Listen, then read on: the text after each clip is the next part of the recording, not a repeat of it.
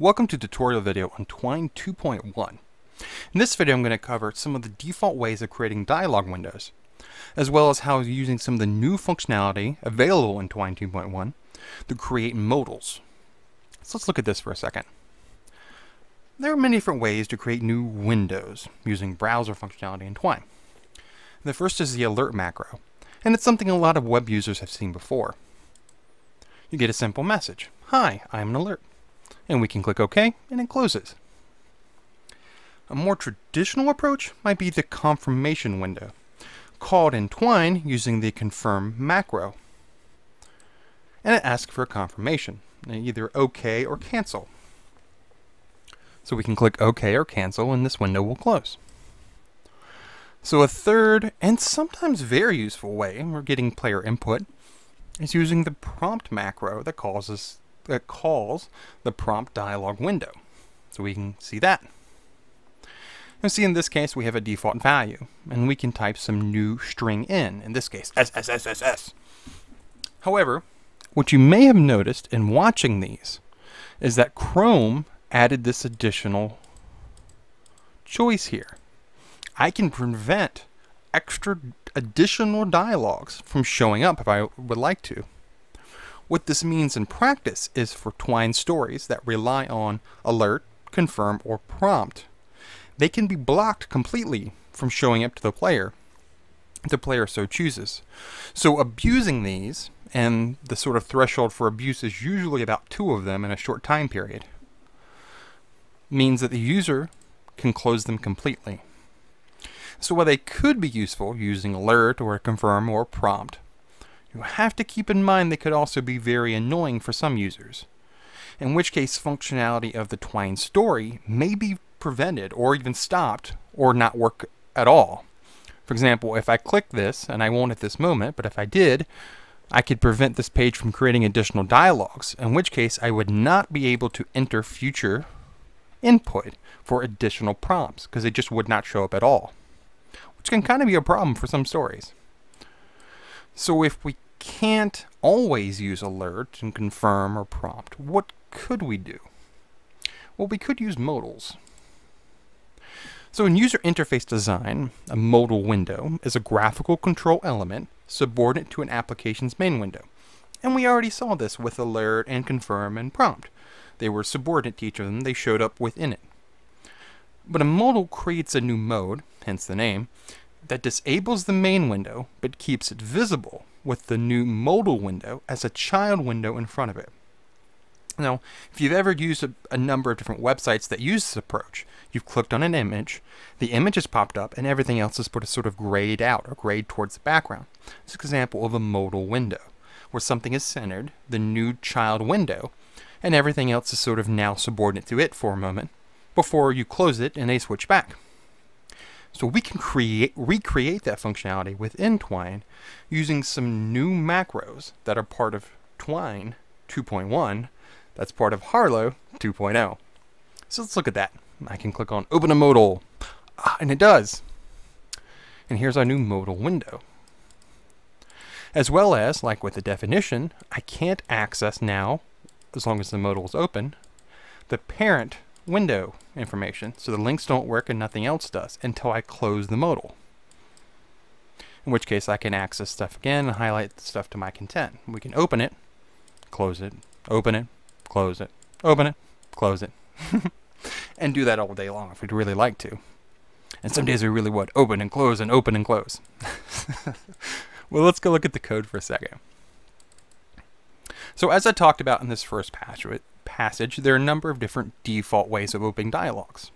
There was the alert macro that I talked about that shows an alert, a single message, "Hi, I'm an alert," using the alert macro, as well as the confirmation dialog window, which I showed and gives you 2 choices, OK or cancel.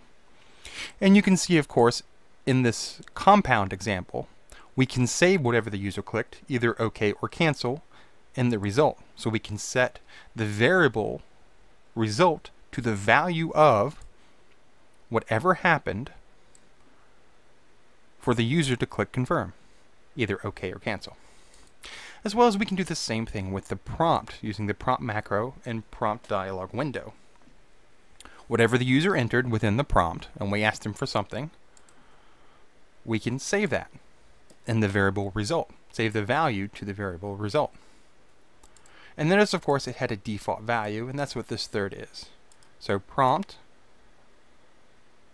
macro, as well as two things, whatever to ask, whatever to sort of prompt the user, and then some sort of default value or some value to put there that the user will then get if they don't enter anything. And of course, we can save that. We can set this variable to the value of that. And so we have an alert that shows a single message. We have a confirmation dialog that asks either OK or cancel, sort of yes/no, binary, as well as a prompt, which can ask for some type of string response, which could be a number or could also be some type of text.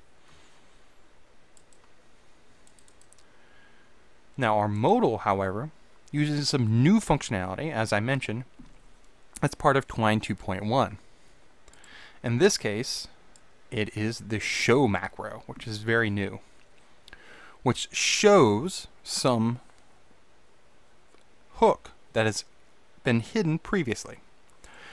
So that may sound curious if you're very knowledgeable about how Twine 2.0 works. All hooks, you may know, are in fact visible by default, unless something else is acting upon them in some way to hide them. So it may seem odd to need a show macro if all hooks are automatically shown.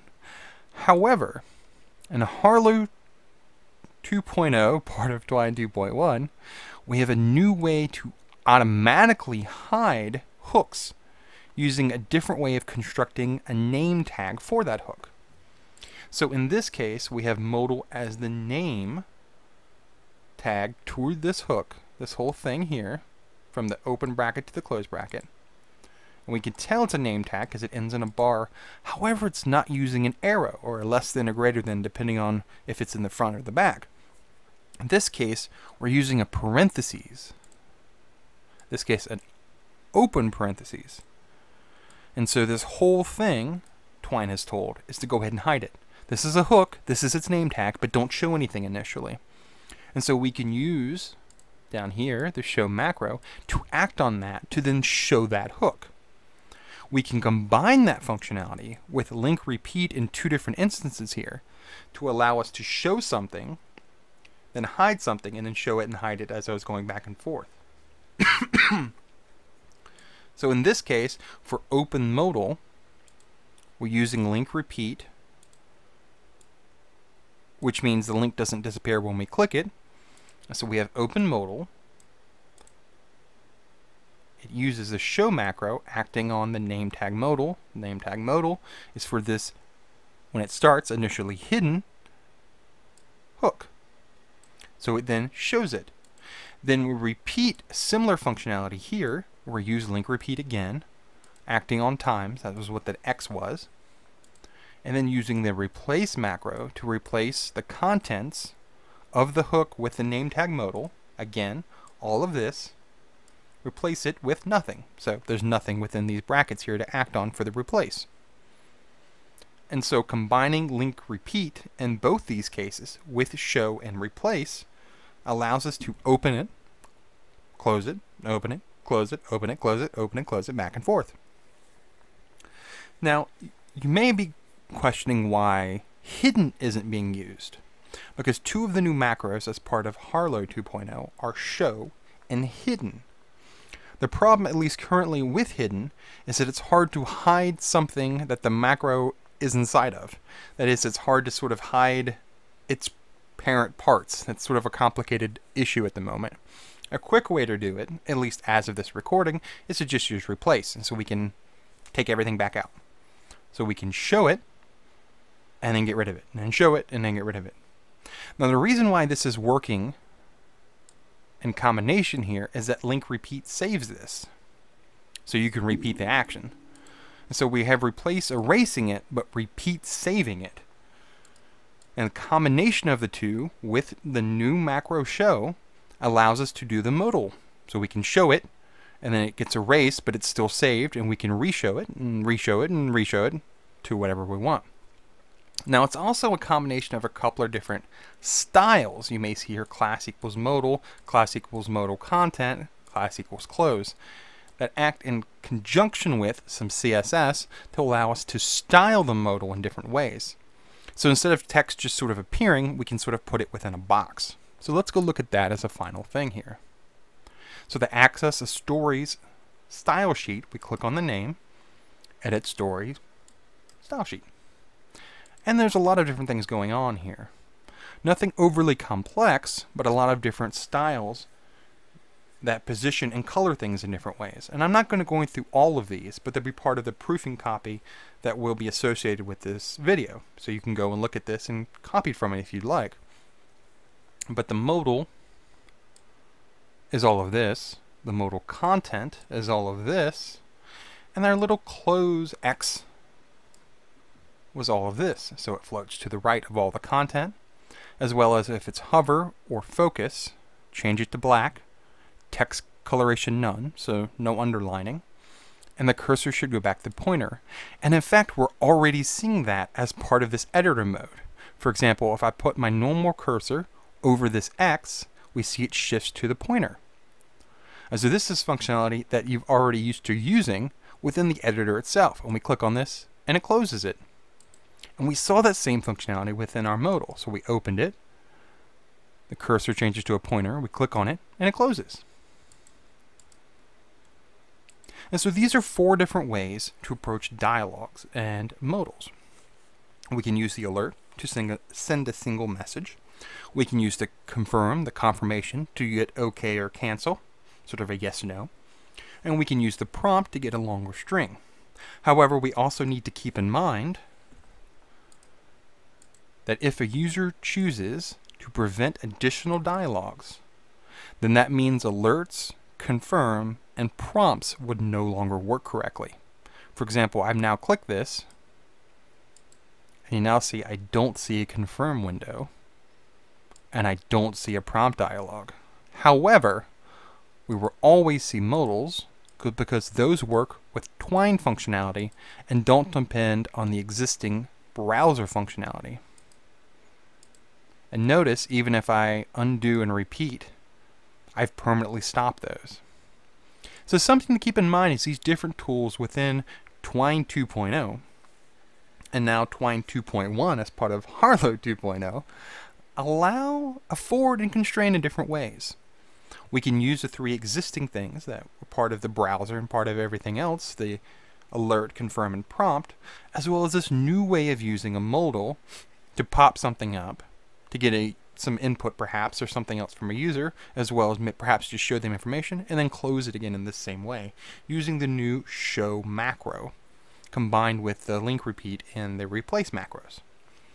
So in these different ways, we can show information to a user, or we can alert them to something, as well as we can get input from them in this same way. Thanks for watching.